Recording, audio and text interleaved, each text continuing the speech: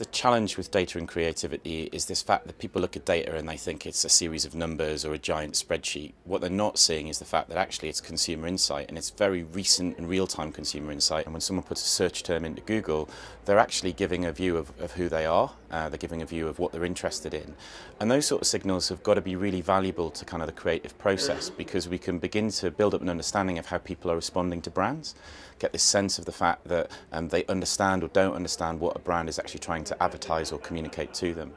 So the sense at the moment for me is that creative people take a very subjective view of what an idea should be, and sometimes they don't look to kind of this amazing digital data to inform some of the ideas that they're putting together, or at least take it into consideration as they're going through into the creative processes that make brilliant commercials, that make brilliant advertising. And part of that is actually us giving that information to them and being a good collaborative partner, but part of it is them being willing to kind of take it on board and recognise that it's not media agencies saying that we want to do their job. We don't want to create ideas, that's not what our core competency is, but surely we want to deliver better advertising overall by kind of bringing this insight forward. Advertising in organisations is really changing. So before, you made brand promises, but you weren't necessarily challenged on those brand promises in the way that consumers can do through social media, through consumer forums,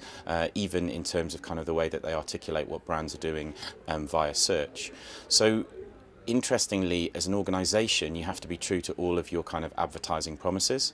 and that means that organisations need to be less siloed, because ultimately if they don't have their message running through everything that they do, so whether that be their customer relationship management strategies, whether it's how people talk to people in their call centres, inevitably consumers are going to come online and they're going to challenge exactly what that brand stands for. And I'm seeing a lot more clients at a boardroom level saying that they need to be marketing-led organisations. They need to make sure that the promises that they make are ones that they can keep.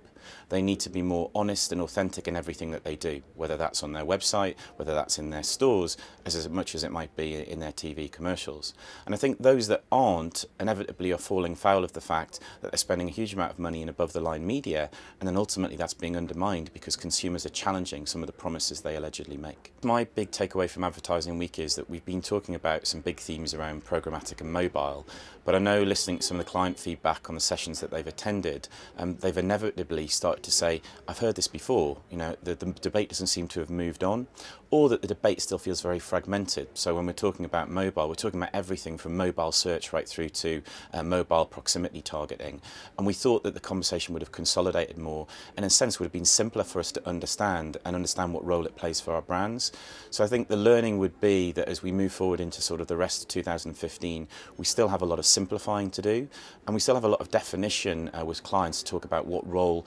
different platforms play in their marketing, and equally so what is the most relevant thing for them to be advertising on.